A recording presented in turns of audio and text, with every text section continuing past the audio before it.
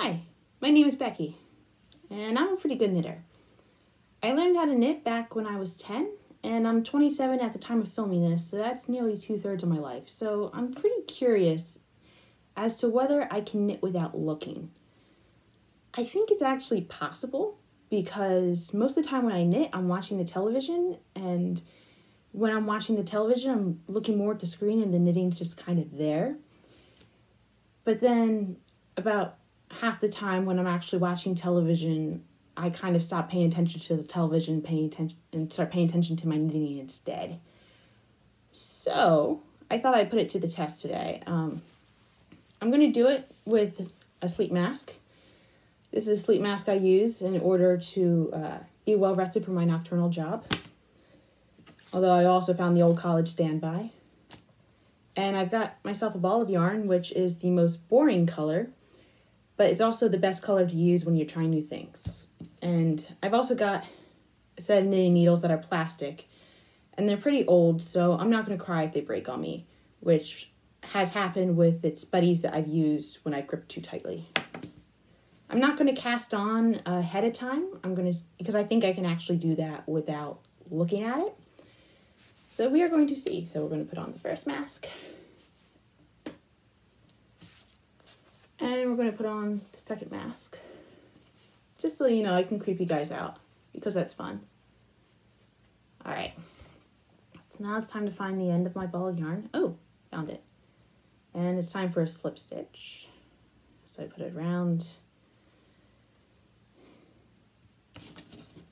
Now I could just do like the really easy cast on.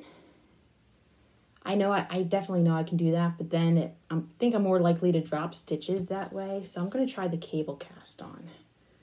We're going to try here. I think I'm going to go for 15 stitches.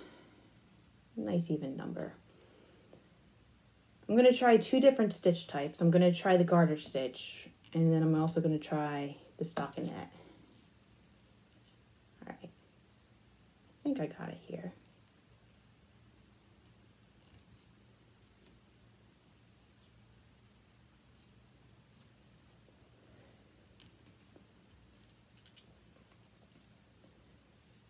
And I've already lost count.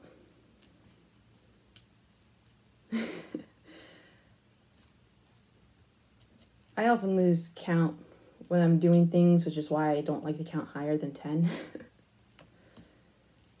Let's see here. Got that. So you got 1, 2, 3, 4, 5, 6, 7. Okay, so I got 8.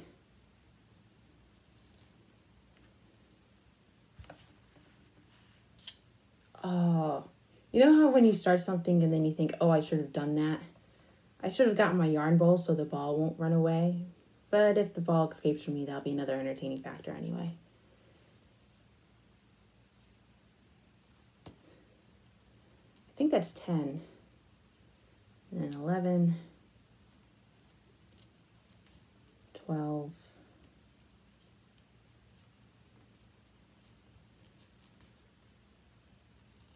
13.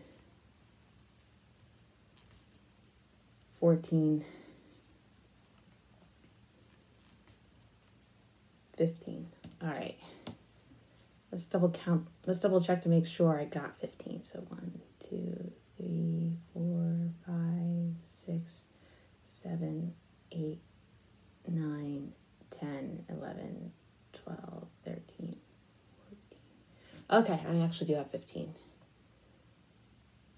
So I think it might be easier to knit than purl, despite the fact I found purling easier when I was younger. We'll see though. It's first stitch. Oh, that was really far down the needle. Okay.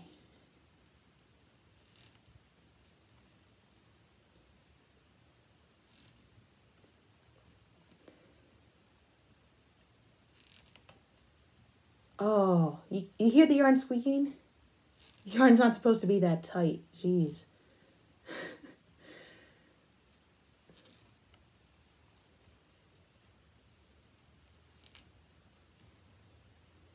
But then again, I also did it without doing the double stitch thing, so.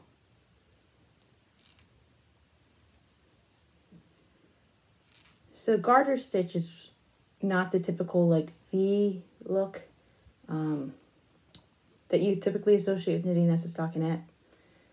So when I spin the needles around, it's going to create like this bumpy ridge thing. All right, here's the last stitch. It's the hardest. There you go.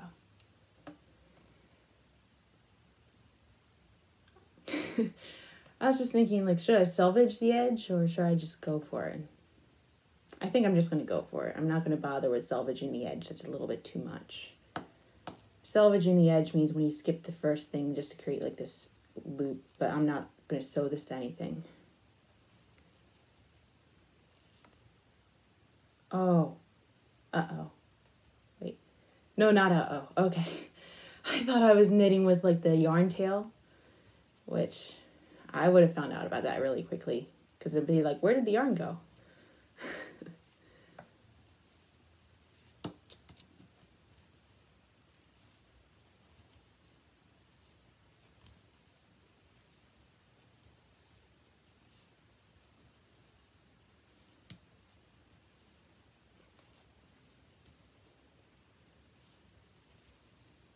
There you go. That's the second row. I think we'll try like 10 rows. So it's like nice enough that I can actually see my progress, and but not so long that I'm going to lose count. It's very hard to keep track above 10, which is why the metric system makes so much more sense.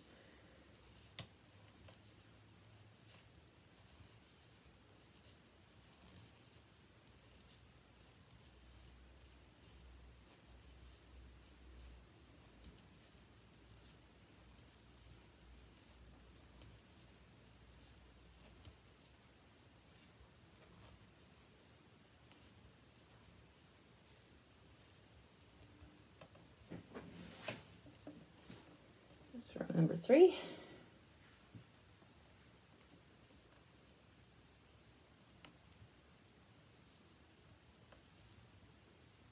Oh. All right. These will be easy to remember which ones are the even rows because I'll keep dealing with the yarn tail there.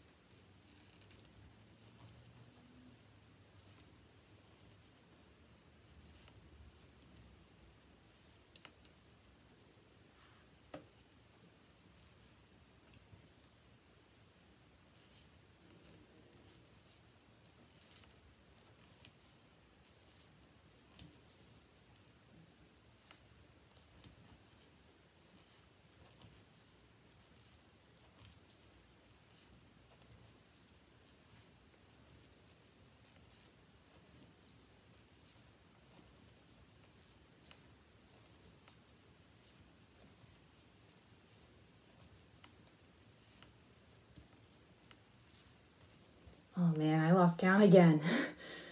Can I actually count based on how many ridges there are? So it's like 1 ridge, 2, 3, 4, 5, 6. Okay.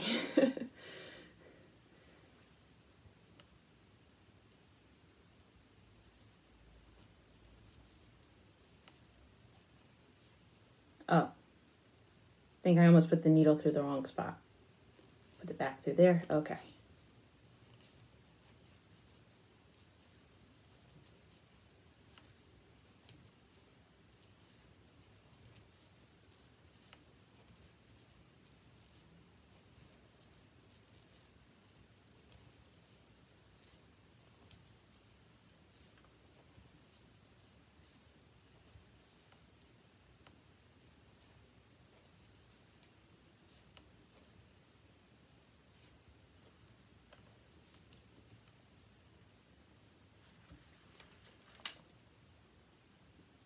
Wait, where'd the ball of yarn go? Oh, okay. As long as it didn't go off the table, you know. That would have been a real mess. Especially since there was paper in that direction. I just cleaned the studio. I don't want the paper going everywhere.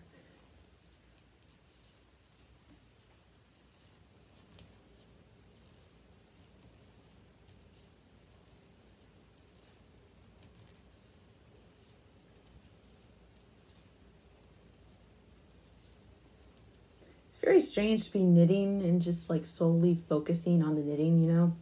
Because knitting's like an accompany with something else type of activity. Like there's also talking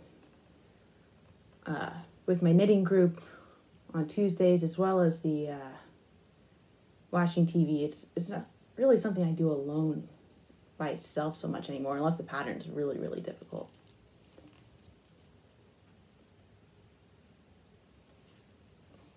All right, I think I'm getting to the point where I'm going to switch this stockinette stitch. Which means I'm going to try purling the next row.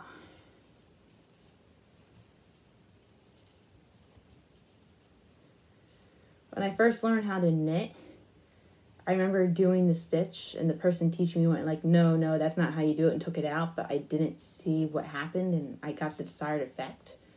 So I spent like at least 3 years, if not more than that, believing I couldn't do purl, when in fact I was purling the entire time and I actually hadn't figured out the knit stitch.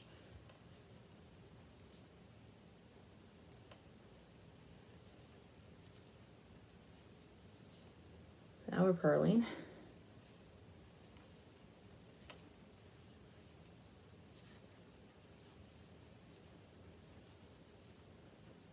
Wait, I should probably remember which side I started the purling on, what side the yarn tail is on. Aha, yarn tail is on my right side.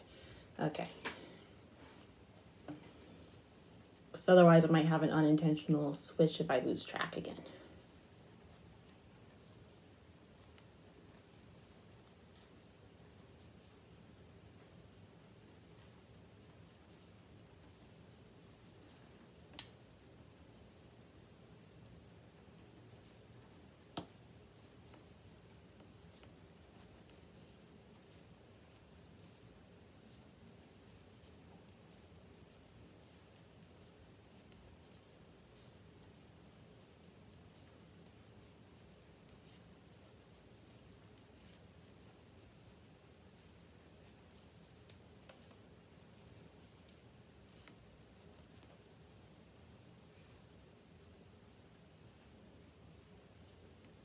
You can actually feel the difference between the two stitches, which is nice.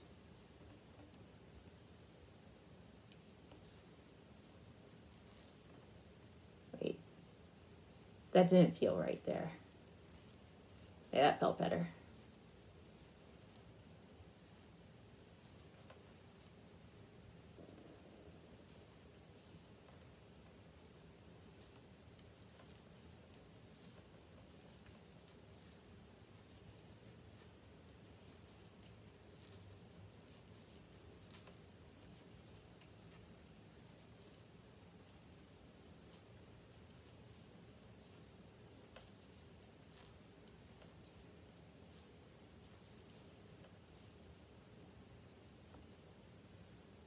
Wait, where's the yarn tail? There's the yarn tail.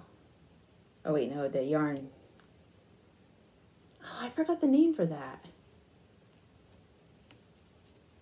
It's just the feeder yarn, right? It's like the thing you get so used to seeing, the name just disappears.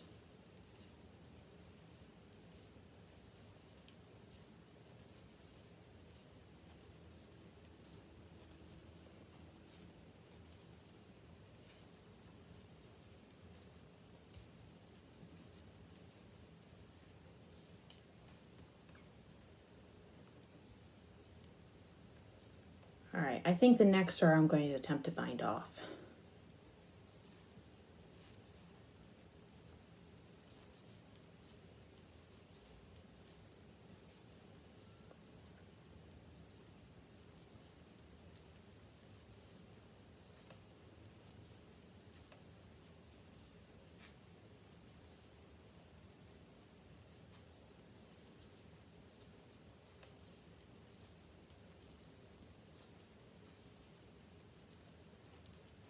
All right.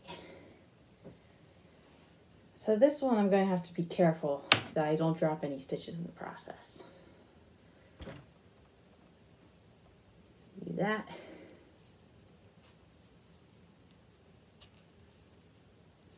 All right. I think I'm getting it.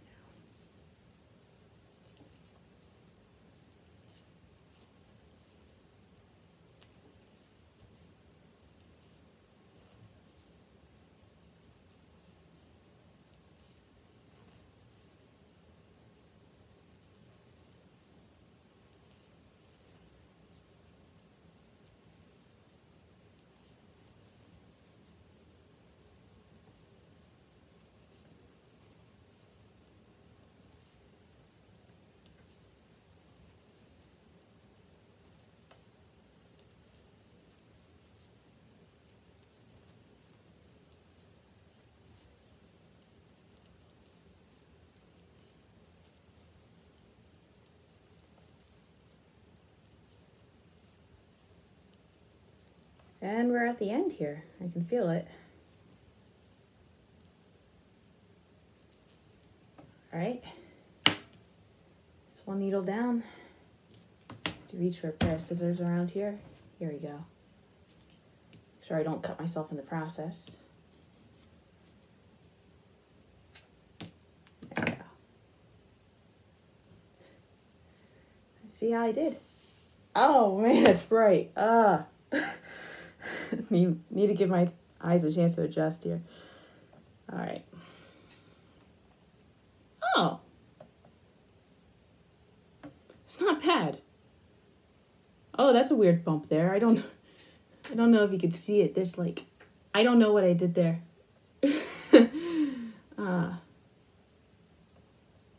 That's the only mistake though.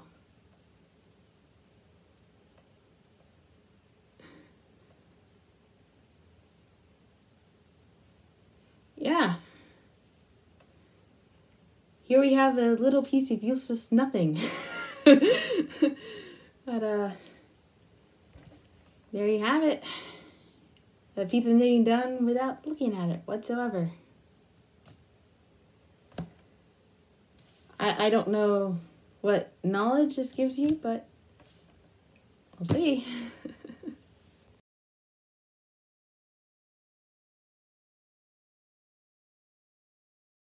I actually have a lot of anxiety when it comes to filming myself on camera, so if anyone other than me is seeing this, then congratulations to me, because it means I gave my anxiety a big, huge screw you, which is a win in my book.